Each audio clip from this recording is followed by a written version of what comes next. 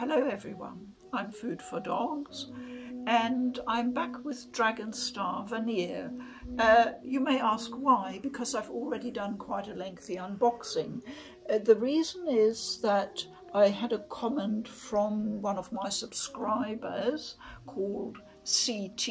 I only have the initials CT, so that's who it is, and he commented about the graphics in the game, and I thought, oh, I thought I'd covered the artwork in my unboxing video, and I went back and had a quick look, and no, I have not talked about the artwork. That's me, the scatterbrain.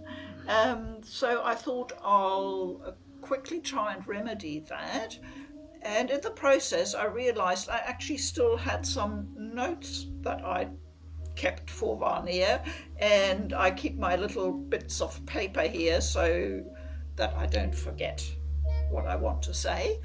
And one of the things I forgot to point out about the Dragon Star Varnir limited edition is that the cover for the game case is reversible. So you can choose which side you want. And that's always a cool little feature. I know there are quite a few of you out there who are reversible cover fans, so obviously that's important and I needed to mention that. So now the art in Dragon Star Varnir, we talked about that it is very detailed and very beautiful, I think. Artists, of course, don't spring out of nowhere. They develop. It's an evolution of their skill, craft and talent. And the two main artists for Dragon Star Varnir, I've been able to find out, were Kei Nanamida and Katsuyuki Hirano. Now I had a quick look which of the games I've got that showcase their artwork previously, so that you can see a bit where they've come from and where they've ended up today. So Kei Nanamida is the better known artist, I think. He's got quite an illustrious history, including his main projects include the Mary Skelter series. I've got the Vita game,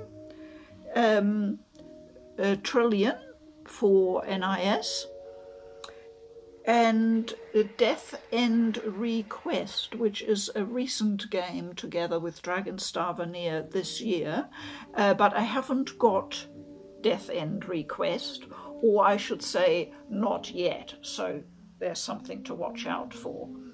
So Kei Nanamida has done a lot of work for Idea Factory, and he started out, or at least that I'm aware of, with the Mugen Souls series on the PlayStation 3, and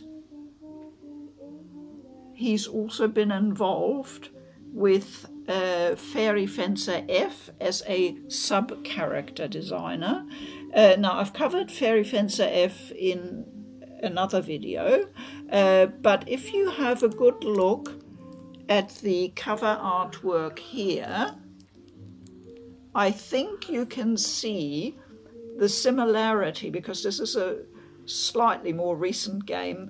I think there's a lot of similarities between Fairy Fencer F and Dragon Star Varnir. So this is one artist and his influence on the game. And now we'll have a quick look at the other artist, Katsuyuki Hirano. He's worked on quite a number of games too, and is particularly well known for the Agarest series on PlayStation 3, and that's 3 games. So he's worked on those. He's worked on a PSP game, Spectral Souls, And another set of games he's been involved with, especially for the Vita, for handhelds, is the Moi Chronicle. I think there's more than one. I've only got one game, but I think there's another one in Japan. And the Genkai Toki series, and I've got the Seven Pirates edition here. So if you look at the artwork on these, you can probably also see influences and how all that has been feeding into the artwork for Dragon Star Varnir. So I find it quite interesting sort of trying to track backwards and see where people have come from and what they are doing today. And I think we will have a very interesting time once I get Death End Request and we can have a good look at the artwork there. That was really all I wanted to do today. This was specially for CT. Thank you for your comment. It reminded me that I'd forgotten to mention certain things. And in closing, I just want to point out that I'm very slowly working on things for this channel. If you're on a PC or a laptop watching YouTube, you can probably see a sidebar, and in that sidebar is something called featured channels. And I've put in there a selection of the channels that I regard to be the best of the best, really. They're the finest, in my opinion, especially where RPGs are concerned. But the people running those channels are exceptional, in my opinion. And I would encourage you to browse around. You may find a channel or two that you really enjoy. So I just wanted to mention that if you're not on a PC and you're on a phone, then you probably have to click the tab at the top called channels, and you should find the featured channels there. So that was all for today. Thank you very much for joining me. Keep well. I'm Food for Dogs. Bye-bye.